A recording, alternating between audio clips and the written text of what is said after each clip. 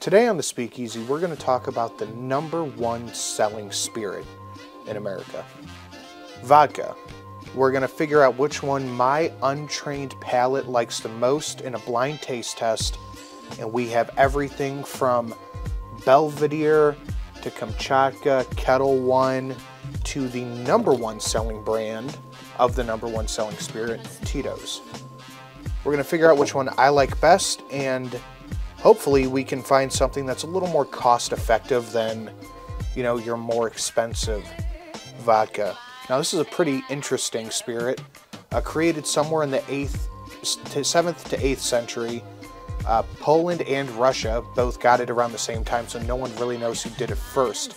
Poland had woda, which they used to pass information back and forth during wars, and Russia had voda, which was kind of mainly given to the soldiers to keep them warm. Originally, though, it was used as medicine to cure diseases, viruses, and even cancer. So it's weird how a cancer-curing beverage turned into something we drink on a Saturday night to get a little bit tipsy. Let's get to the blind taste test. I have a palate cleanser here of just pure ice water. We're going to see if my untrained palate can taste the difference between grain vodka, potato vodka, and if there is a fruit vodka in here. I didn't use any flavored ones. I just, I've used the ones I have accumulated in my time. So we're going to see. Again, I don't have the palate for vodka. This could all taste the same to me, but I have a feeling it won't. So we're going to do it like we normally do it. Best on this side to worst on this side. And we're just going to go. Not a super heavy acetone nose.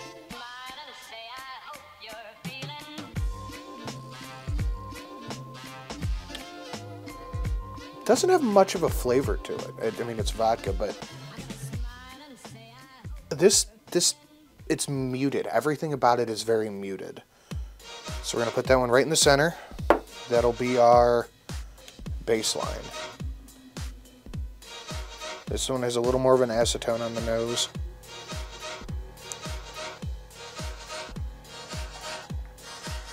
A little bit of a harsher burn.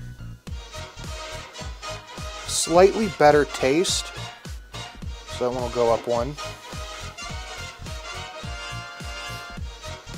Ooh, wow. That one kind of smells like wet dog.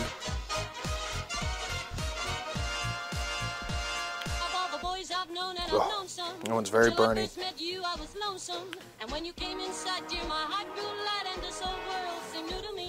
That one's rough. Go down there. Let's grab from this side. A little more kind of, I don't want to say alcohol smell, but it has that nail polish remover-y acetone with a dash of purple smell to it. Oh, that one's pretty rough. We'll go down there. I'll bet you the first two were potato vodkas and the second two were grain, if I had to guess. No. Oh, let me take a sip of water.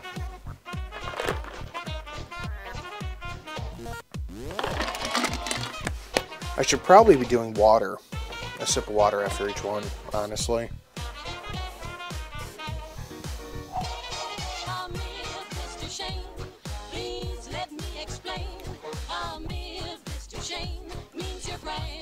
It's inoffensive.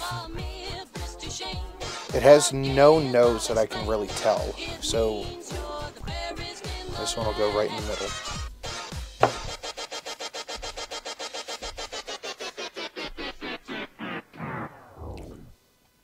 Oh, whew. Whew. That one just invaded my sinuses immediately. That goes right to the end. Whew, ha. Whew.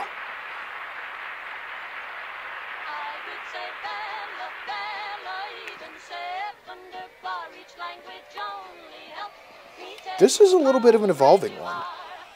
Like right on the front of the tongue, you don't get a taste or a burn till it hits about here.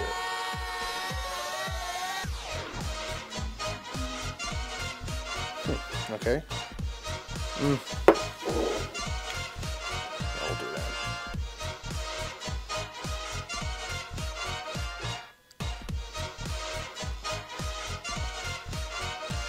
That one burns a little bit quicker.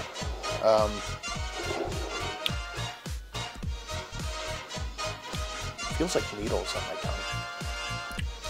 Not like bad, but like, you know, when your arm falls asleep and you're catching it right before it falls asleep. Like that tingliness. That's how my tongue feels. All right, number 3.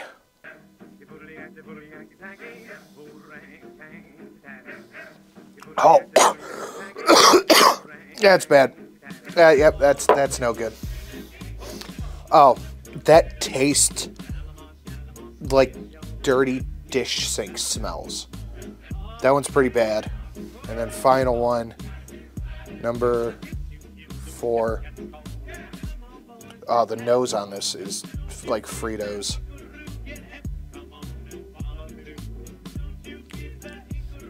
Oh, that is awful. Okay. Let's move these all down a little bit and see how they fared. All right, give me number... You want to guess what you think the best and the worst was? Number 9. Tito's? Number 9 is... The Wheatley! All right. Interesting. I'm going to guess Tito's on each one, so just hand it to me. What's this one? Number 5. Is... The Belvedere. Okay, that makes sense. So we have the Buffalo Trace and the Belvedere, the 2 high-end ones. I think the 2 most expensive ones coming in at the top 2 spots. So it's not too surprising. What's the next number? That would be number 10. Okay, yep. You see this is kind of following a pattern? Like the 3 most expensive ones coming in the top 3. I'm going to need number 7. Oh, excuse me. Jeez. This Vodka. Yeah, that makes sense. Swedish. Okay. Number 8.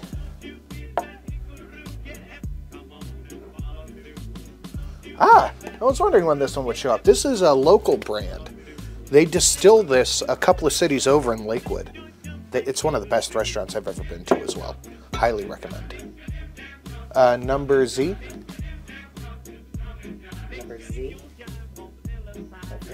That's a Z. Ah, the Russian Standard, my go-to mixing. Okay, these were all pretty good. Down the line, these were all pretty good. Now we're starting to get into the iffy ones. Give me number 6. Oh wow, poor Tito's. Sorry, Tito's, you didn't make the cut. Give me number 1. Yeah, I kind of figured. New Amsterdam. Number 4. Really? Oh, what lost to Kamchatka? Stoli? Stoli lost to Kamchatka? Are you okay? Hold on, I gotta do this again. I gotta taste these 2 again because I cannot believe that.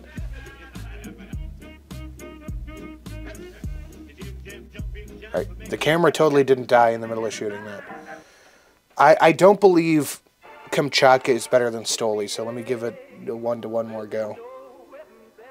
The nose on this, definitely worse. So the nose on the Kamchatka is definitely worse than the Stoli. Neither are great, but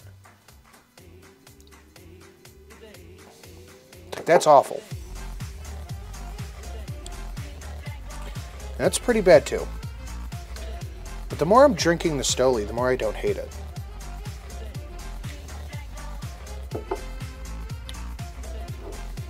Let me try this one again.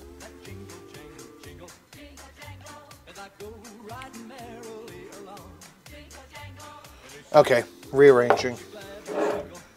Stoli gets bumped up to third last. And Kamchatka, unsurprisingly, taking the dead last place. The Kamchatka is truly awful. It smells like Fritos, tastes like wet dog. But these were all fantastic. This is questionable. This is bad. You can't really go wrong with the vodka. Let's get these two. But, yeah, okay, this is my definitive list. Sure, I didn't do the Grey Goose and the 3 olives and those kind, but this is just what I had to hand. I have flavored vodkas, and that's not what we were doing here today. So I just had Miss In try the first couple ones, and she pretty much agrees with what my answer was. And she said the Wheatley has no flavor, the Svedka and the Kettle One have a little bit, and I don't think she tried the Belvedere. But I was just thinking, that's kind of the point of vodka. I don't think anybody really drinks vodka straight. Well, I mean, it's fine if you do. That's the whole point of drinking and doing this stuff, is to drink what you enjoy. But I think that's why Wheatley won to me, is because it had the least flavor to it. The way I look at vodka, and I think most other people do, is that it is nothing more than an alcohol additive to a cocktail. So let me know what you think down below. And now I'll redo the outro. So if you want to see more like this, I plan to do a gin one of these, where we kind of take a look at different gins and some other stuff coming ahead. We are getting very close to 1,000 subscribers, and then we are going to do our first live stream. We'll take drink requests and make stuff live and hang out and talk and bullshit and whatever, so that'll be fun. So guys, if you liked this video, if it made you think, if you picked up a vodka, I've seen a lot of people say, oh, I went out and bought this because you recommended it. I went out and got this because you said it was good. Buffalo Trace, you should sponsor me. If you guys like this video, please like and share, do all that stuff YouTube enjoys. Maybe one day we'll do a vodka cocktail video. If you guys would like that, let me know. And I will see you all in the next one.